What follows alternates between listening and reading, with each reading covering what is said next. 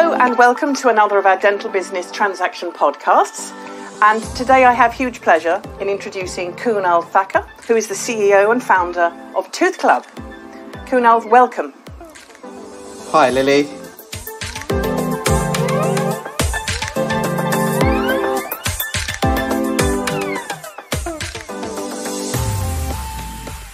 Kunal is going to talk to us. Obviously, he has a proven success rate of innovating and operating dental practices throughout the UK. And we're going to touch on how he started the Tooth Club, how he developed his brand and the learnings along the way, and also how to give buyers confidence in buying a fully private dental practice.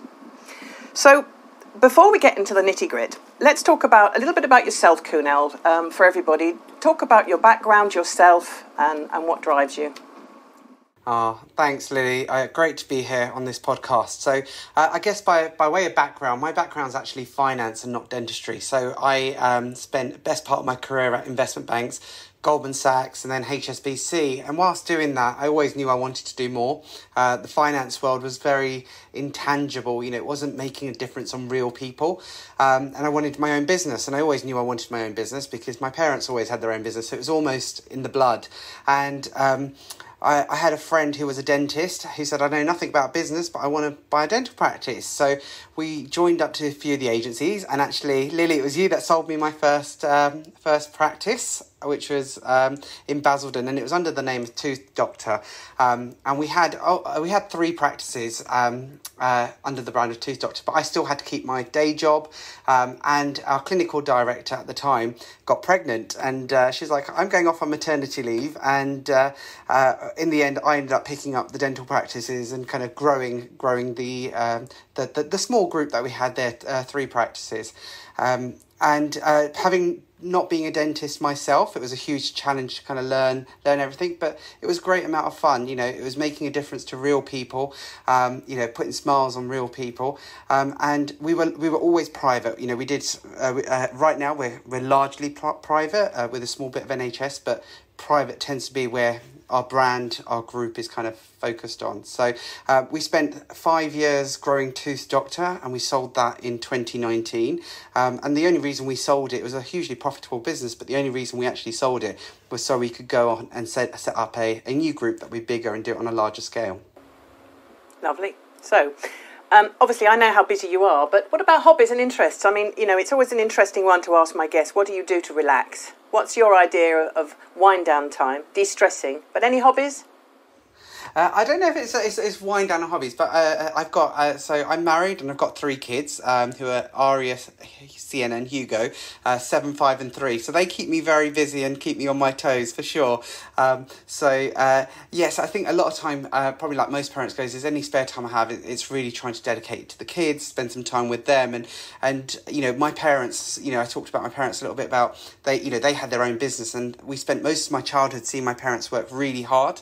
And for me, I want to work really hard, but I really want to make sure that I have quality time with my children whilst they're growing up, because they're growing up very fast. So, you know, I don't, in a few years they won't want to know me. So whilst I've got them and I can still get cuddles, I'm making the most of that time.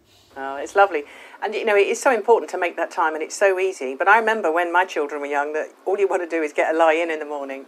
And it's that milestone moment when you can actually have a lie-in and you don't have to get up and tend to them at 6 or 7 in the morning. You shouldn't wish their life away, but it's just, I never forget that moment of being able to... Do you know, Lily, I have friends that complain about their teenage kids that won't get out of bed, and I'm like, do you know, I can't wait till the day that I have that problem, because even on a Saturday, it's probably like 5:45, and you know, our house is up doing breakfast, and... Yes, it's desperate. It's challenging. I know, but it's all lovely, and it goes so quickly. Now, I want to talk a bit. I'm not a fan of the word journey, but talk about the vision that you had when you started with the new business, especially. What vision did you have, and what are your goals? What are you looking to achieve? Perhaps your next 10-year plan. Yeah, when we set up Tooth Club, which is our new brand, our new business, we had a lot of time to think about what we wanted to do and how we wanted to be different, and the whole thing with dentistry, and I kind of did it unconsciously at Tooth Doctor, but the whole focus with Tooth Club is about patients with dental anxiety. No one likes going to the dentist, let's be honest, right? Yeah, people have the association that you go to the dentist, you ring up and you've got a bulldog sitting behind reception who's very cold, and if you're lucky you'll get an appointment. You walk into the surgery and all you can smell is the disinfectant and that horrible clinical smell. Everything looks really blue and from the 1960s. And I remember all of these things come back to when I was going to the dentist as a child, and I hated it, and I still have anxiety to this day when I sit in a dental chair, and I own 7 practices. But, so my whole vision with Tooth Club was to change that. So you walk into one of our clinics, they aesthetically look amazing. I don't want you to feel like you're in a dentist. I want you to feel like, you're going in to have, you're spending money to have a nice, pleasurable treatment as much as it can be. And what we've done to kind of give that good quality patient journey is you walk in, you'll have a lovely receptionist behind the desk who's well trained, can talk about treatments, but can also make conversation and make people feel relaxed if they're having a root canal treatment or an invasive treatment. Our front of house is really important. We have really nice smells as you walk in. The music is nice cups of teas for our patients. So that whole patient journey is really, really nice. You then walk into one of our surgeries and you're going to be given a 5-star treatment. Our clinicians are really, really well trained. The team as well, the nurses, our treatment coordinators are all trained to make sure we give patients a really nice service. And we don't compromise on that. We don't always get it right, but we're constantly striving to make sure that we achieve that 100% of the time. So patients sit down, they're going to have a root canal. You can choose your favourite Netflix show whilst you're having your root canal treatment. And we use the best technology out there. So even some of the most invasive treatments, should be, I won't say pain-free, but less pain for sure. And just a nicer experience with great follow-up care for our patients. And that really is the focus of everything we do. It is patient care. They're such simple core values, but if you get it right, it works. And you have to stick to it. And people will tell their friends.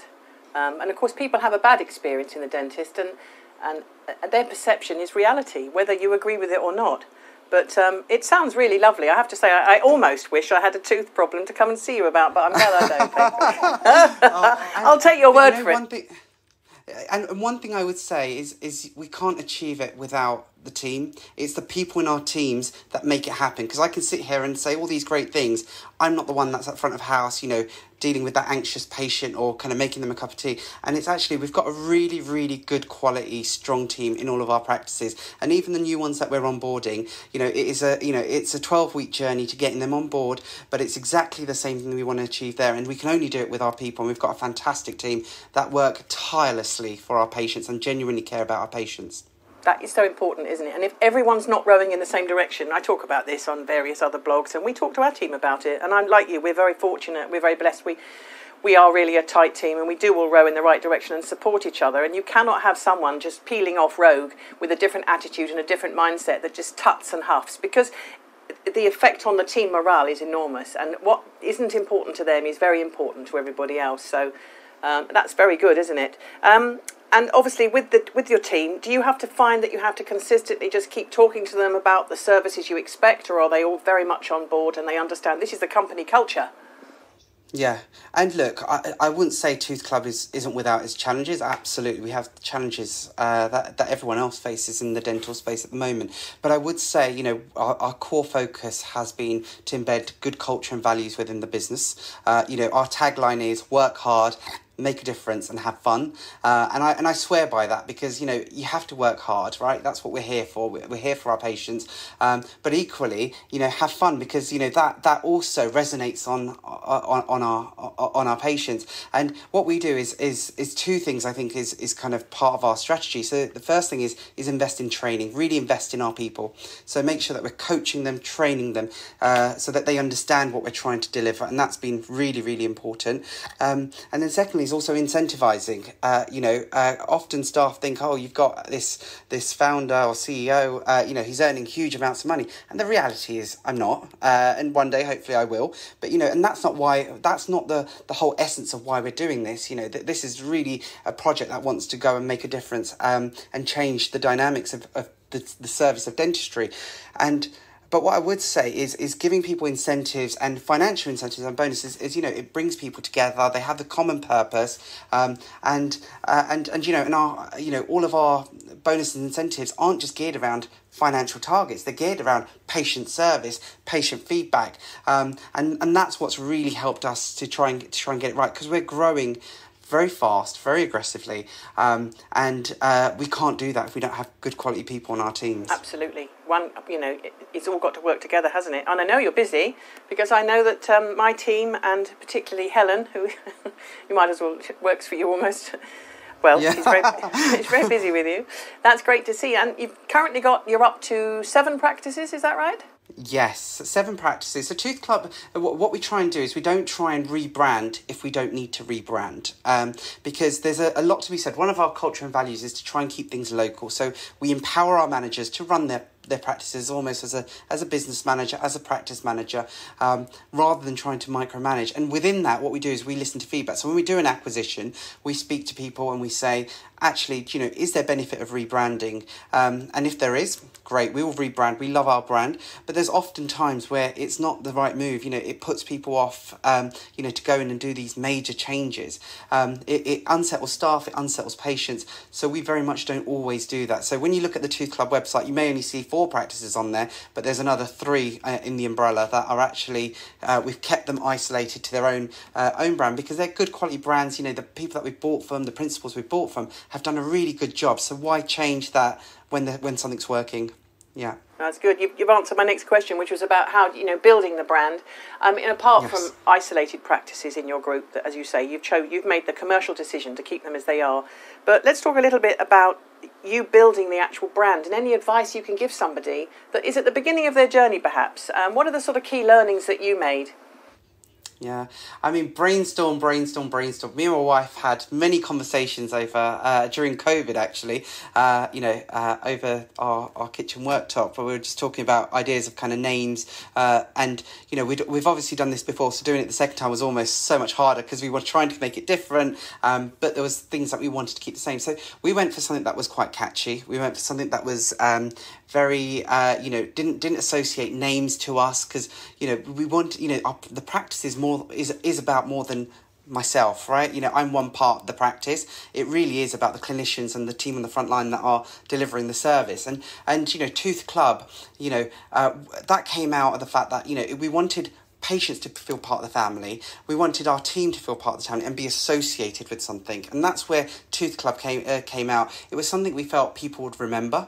It would stand out, and then in terms of our brand and colours, we wanted something that was really young and dynamic, and it comes from my own kind of secret guilty pleasures of watching reality shows. Dentistry right now, and aesthetic demand of dentistry has really been a game changer. Treatments like Invisalign, composite bonding, teeth whitening, dental implants, it's a huge market, even Botox and fillers. And I grew up in Essex, so there's a bit of that in my blood. But we really do appeal to that younger market. And we love doing smile transformations. It's our biggest passion. And I had a market trader once, and it was in Basildon, and he said to me, he came in and he was like, I can't afford dental implants. I said, we do finance options, and we worked it out for him, and he got his implants. And every week when that guy in his market store got stock delivery and got samples in, he'd come in with a massive box of clothes for my wife, and give me this massive box of clothes. And I sat down and I said, you need to stop doing this. You're always giving something so much.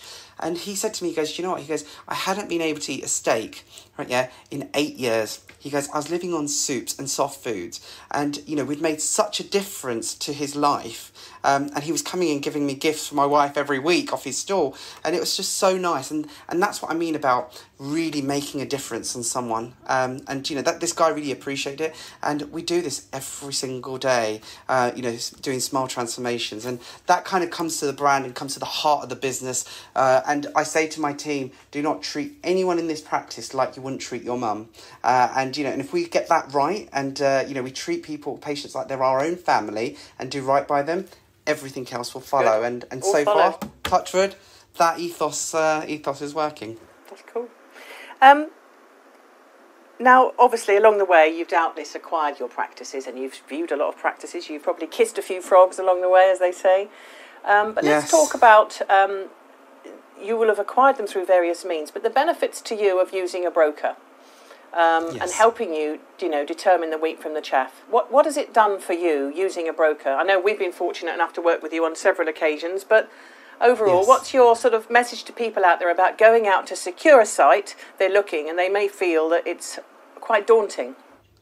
Lily, I'm going to say something a little bit unconventional. There's brokers and then there's brokers, right? And there's a real difference between good quality brokers that know what they're doing and those that are just estate agents, just mass selling practices. And I receive probably at least 5 new brochures a day on practices that are up for sale, and the first thing I look at, who's it from, and there'll be some brokers that I look at it and it's just mass produced estate agency. So you open the prospectus, and the prospectus will tell you something, and I don't believe a word of it. So I'm and the price normally is crazy and overinflated, but let's say the price looks right. The first thing I will do is go and get the accounts, and guess what? The accounts normally don't match the prospectus.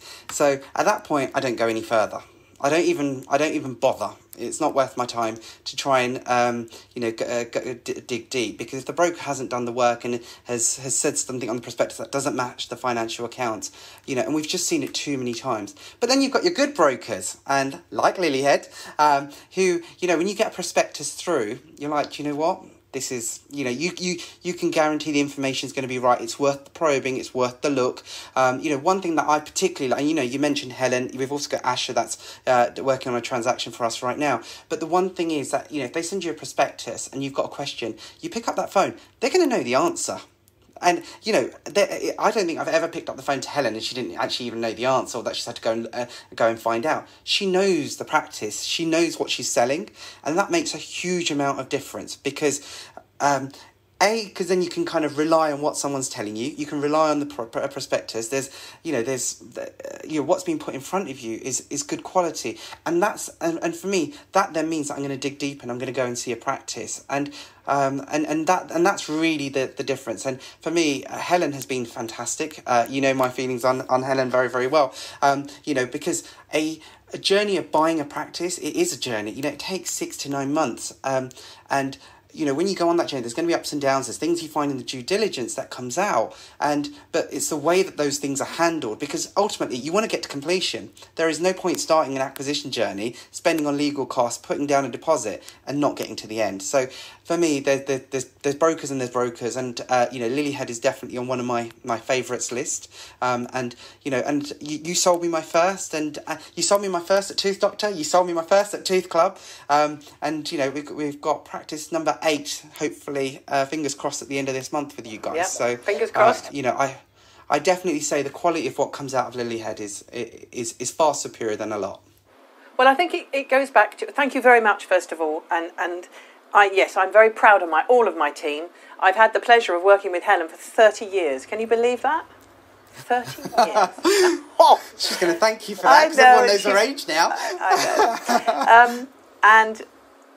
But it's so important to get correct information, because whatever you're sent, whatever you're buying in life, if you start to get duff information, it makes you doubt the credibility of all the information.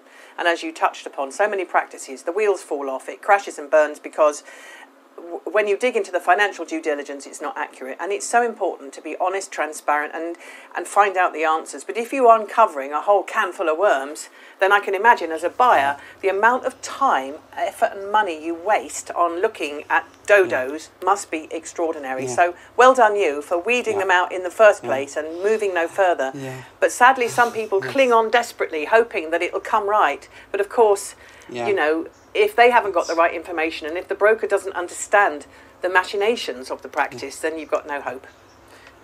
Yeah, absolutely. And I just, talking about kind of the sale kind of journey, what happened, it is a long journey, and you've got so many people involved. You have to get the tax accountant involved. You've got 2 sets of lawyers, and then if the banks put another set of lawyers in, you've got the surveyor's valuation.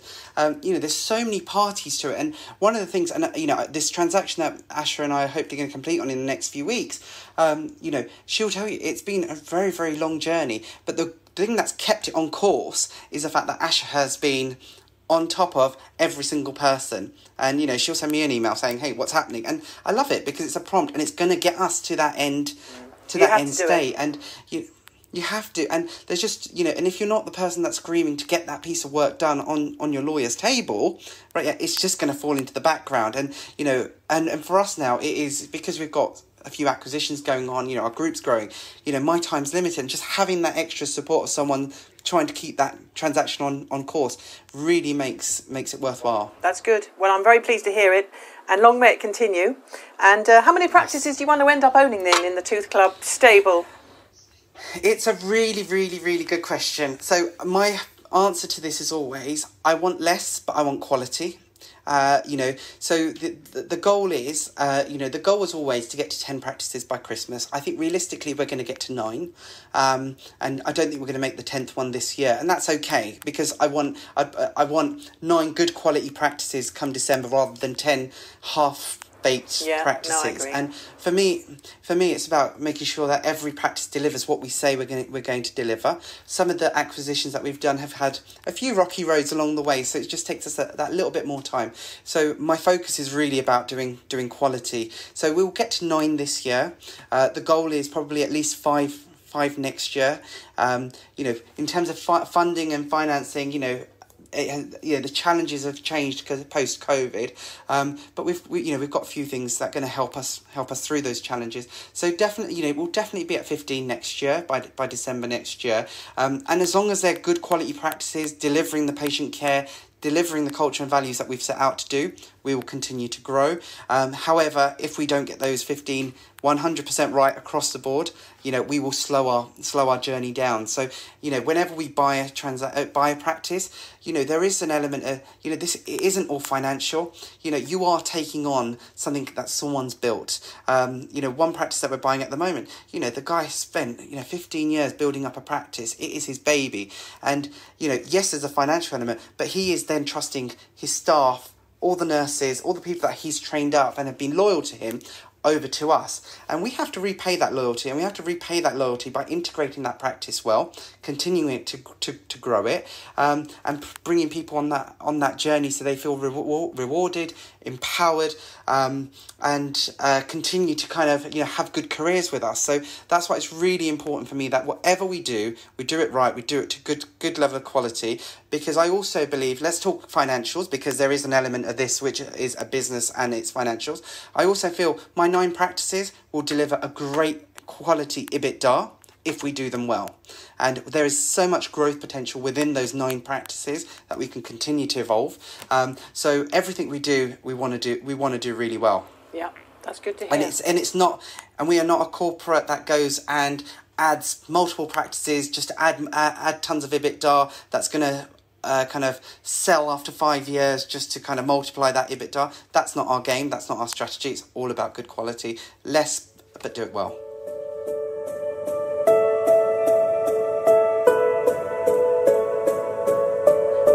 Our profile mix has typically been to be more on the private side. The patient journey we're trying to deliver tends to work more on the private side, and our profitability and being able to, you know, give patients the time and care they need tends to work better on private. However, we do have some small NHS contracts as well that we service, and they work well and are a good opportunity for us as well, you know, to be able to show patients the other side of treatments that we can offer that aren't strictly on the NHS, so things like Invisalign. So private for us has worked really well. We do a lot of marketing, and actually I kind of fell into it by accident. Watching a few YouTube videos, I learned how social media marketing works, but also I always try and see our patient journey as being the patient. So if someone's visiting our website, does it make sense? Is it clear? You know, does it give the patient the information they want? The same with the social media side. We do a lot on social media, so we're, you know, on Instagram, on Facebook, and the posts we do are really relatable, and that is what has been kind of our way of growing private revenue. And a lot of the acquisitions that we do, you know, are buy and build practices. So they're practices that have huge growth potential, where we can add some social media, we can add kind of the Invisalign, the implants, the Botox and fillers, and grow those practices and grow the EBITDA on those practices. And that's where we really tend to go. And the NHS, I find, gives us a smaller opportunity to do that, hence why we tend to go more private high street practices. Yeah, absolutely. Now, you talked about buy and build, but what about, Yes. you know, straight squats from zero? Yes. Oh, we love What's a your squat. experience? I know. Yes. We've done a few squats now. Every time so we 3 get in a the squat pocket. in, everybody in the team shouts, "Send it to Kunal." Yeah, yes, absolutely. Oh, I love a squat. 3. So we've done 3 squats so far, and I love it. You know, a squat is an opportunity to start afresh. And don't get me wrong, there are lots of downsides of a squat, and there are lots of downsides of a buy and build, and vice versa. But the good sides of a squat is you can design it how you want. You know, you can choose the paint colours, you can choose the chairs. We've got a really fantastic team now of builders and contractors, and everyone kind of knows what they want to do. But what it allows us to do is really put our brand and put our stamp on it. You know, we hire a team and we do a ton of training to make sure you know, there's no bad habits in there, and that's what works well. The downside is bringing the patients in, so you need a lot of cash flow. And anyone that's doing a squat, make sure you have money in the bank to turn over the bills for at least the first 6 to 9 months, and make sure they're in a good location. And you know, good location doesn't always mean affluent areas. You know, when one of my practices, Bupa, said to me, "Oh, we're not going to buy that practice because it's not in an affluent area."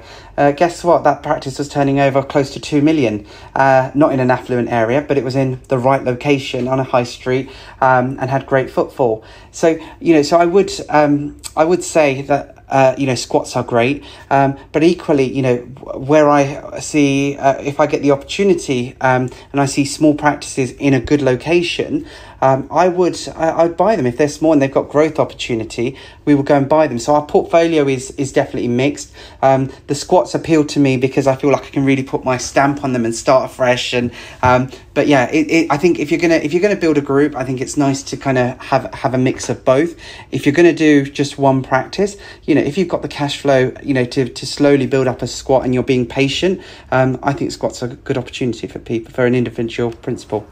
It's about having that confidence, isn't it? And absolutely understanding your business. Because if you don't, Yes. you're going to be becoming a cropper, frankly, and a cash flow. Absolutely. Yeah, because there's so many facets to building the client-based marketing. Everything takes time and money, and you've got to get it done right.